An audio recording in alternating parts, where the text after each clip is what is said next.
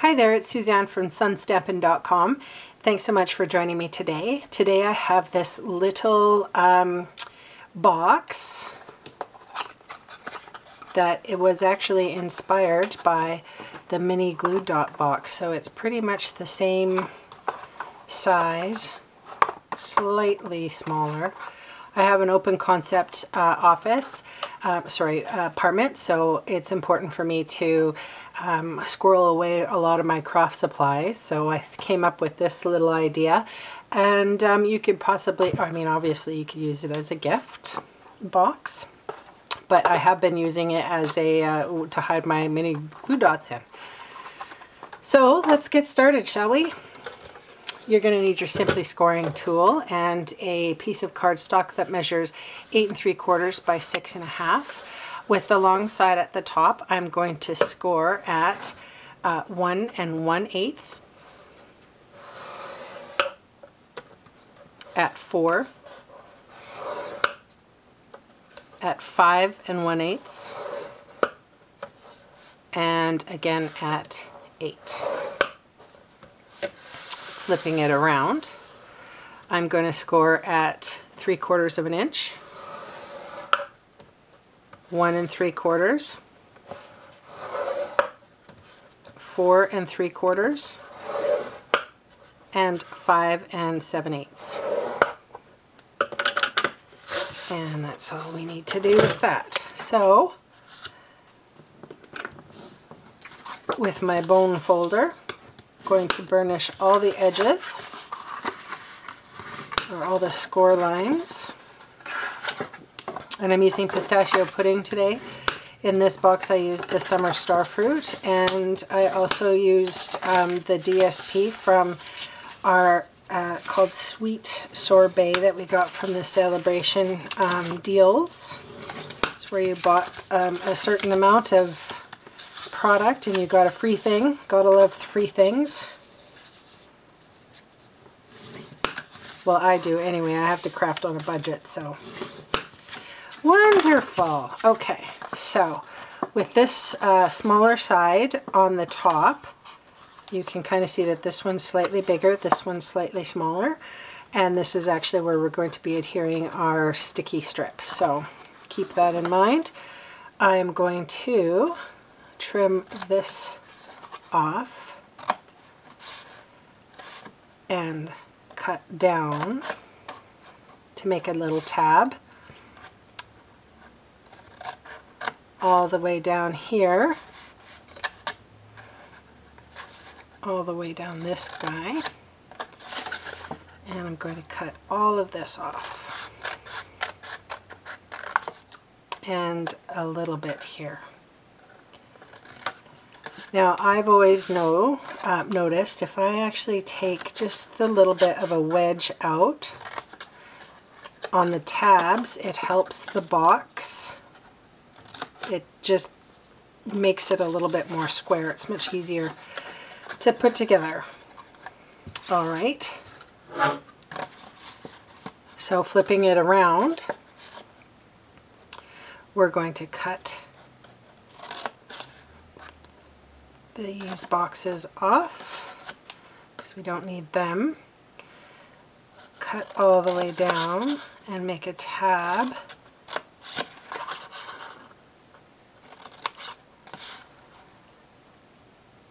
And then we're going to remove, sorry, hang on, wait.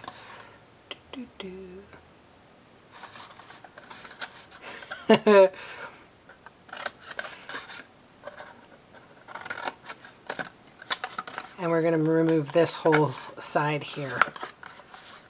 I got confused a little bit there for a minute, just sometimes when I get talking.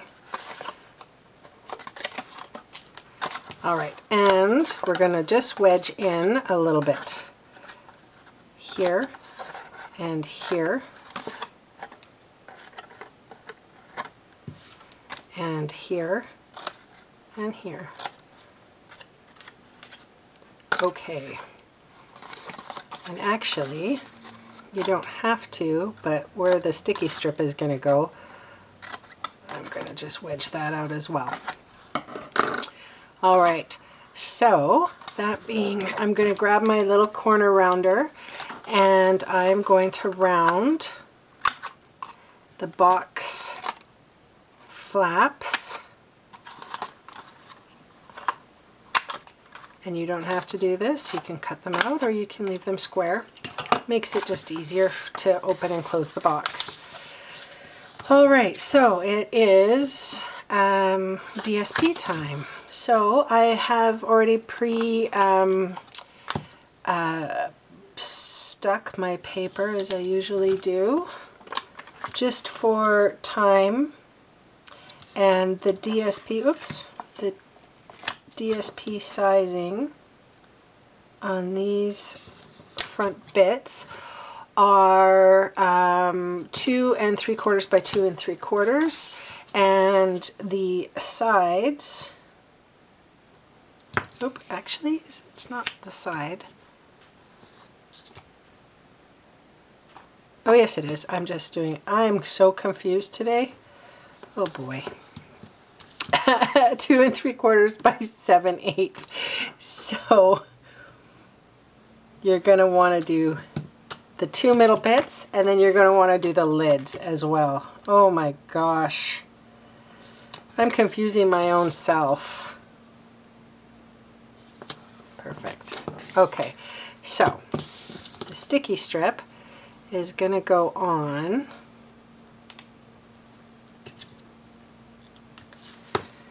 here. And I probably would put 2 on, but just for time consumption, we're only going to do 1. Always burnish it. I'm going to use my little paper piercer jewelry tool. And with any square box, you should be able to shut them closed just like that. Fold in the edges.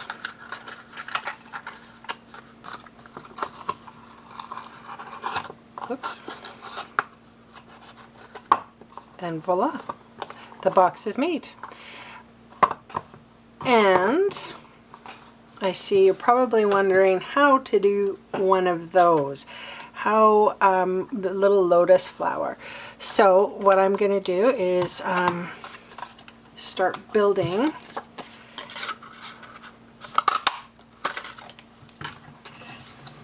the base. So that was my scalloped oval punch. I have a regular oval, and they're going to go on top of one another.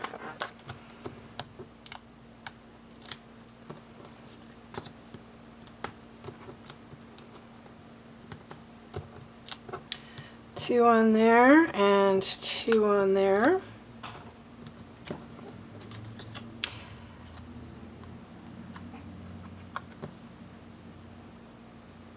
This is so saffron, as you can see it kind of matches. Okay, and now what we're going to do is make our little flowers.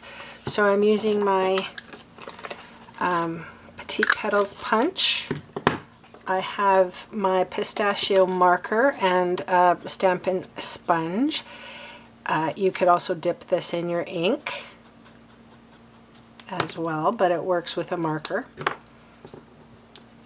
I'm just going to sponge the edges. I find that it makes the cutouts sort of pop a little bit. And normally you can use your back of your paper piercer, or sometimes I use the tip of a pen to sort of press down anything that's sort of round. Today though, I'm going to use the retracted pen opening, and the reason why is because it leaves, I don't know if you can see that, a little circle. And I'm needing that little circle so that I can come in and trim, cut all the way down to make the little lotus flower. Well, I think it's a lotus flower. It's a mock lotus flower, I guess. Not exactly sure how many petals a lotus flower has. So I'm just going to use my, this is I think I've explained before in a video, it's a jewelry tool that I have used from paper piercing. And the reason why I don't use it with jewelry anymore, because it actually has a bent end. So whatever works. You could use a chopstick if you wanted to. Alright, so I did cut out a little dimensional, and I'm going to put that on the very back of the bottom one.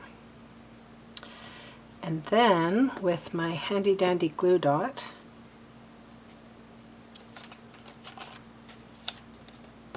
I'm going to take it, one of the glue dots, and just have it flat for the bottom. Then I'm offsetting, trying to offset, sometimes it doesn't always work, the next flower. Then with another glue dot, and this time I'm going to fold it in half and then fold it in half to create like a little ball. And put that in there. And then again with the offsetting, or trying to offset. So cute. And one little pearl. I used a diamond in the other one. You can kind of squish it down and fluff up. I'm not going to do any stamping with this, as I said before. I'm using it personally for office supplies. So, but you can if you wish.